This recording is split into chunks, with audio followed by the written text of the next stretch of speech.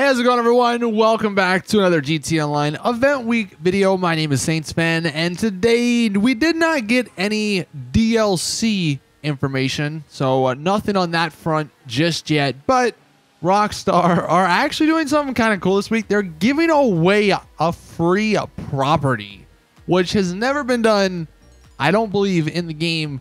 So maybe for some newer players, this is a really good deal. In addition to that, they have all the regular stuff, which we'll get into.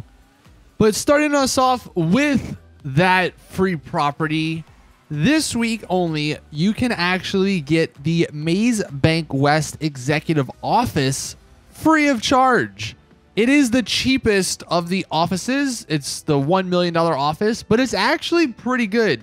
This was my office for the longest, up until I decided I wanted to move into the city. So for the people out there who maybe don't have an office, which if you've been playing a while, you probably do, so this isn't that great for you. But for the newer players, this is awesome. You get the office and all the bonuses that come with the office, like the assistant, the ability to get free snacks. That's awesome.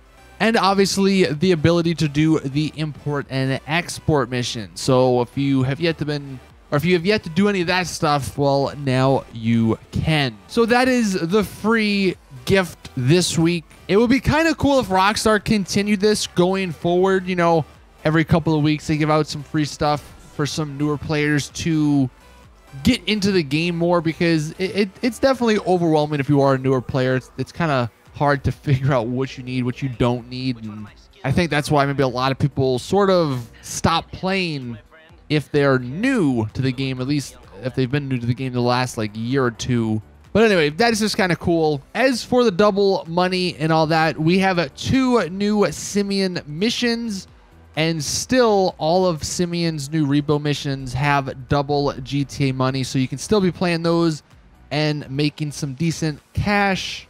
Also, gun running cell missions are going to be paying twice the amount that they normally do, so that's pretty awesome. If your gun running stock is at maximum capacity, I believe you get like, what, 2 million? Or is it 2 million or 4 million for the double money? I forget.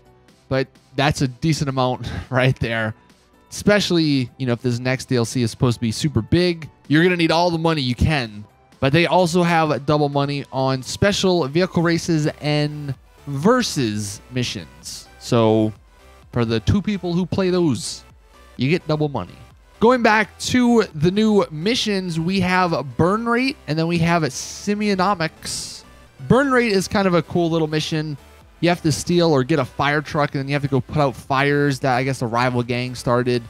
And one thing that's actually kind of neat about this mission is you could use your RCV. If anyone purchased the RCV from, I believe, the Doomsday Heist DLC, it's just collecting dust in your garage. Call that up instead of getting a fire truck, because it's a little bit better. And then for the Simeonomics mission, that one's kind of cool, but it's pretty damn easy. You literally just have to go to the airport and steal 2 cars, and you can call Lester to remove all the cops, so it's not like they even matter. But those are the missions. Again, though, this is the final week of these Simeon missions, so next Thursday is going to be interesting to see, you know, what they do. Do they have some other sort of trick hidden up their sleeve, or is next week the week we finally get some DLC information? Maybe a little DLC tease. There's a free cap that you get, the Warstock Cash and Carry cap, if you just log on and play. Here are all the discounts. All 10 car garages are actually 50% off. So if you don't have all the properties, I believe you can have 6 of the properties, the apartment properties.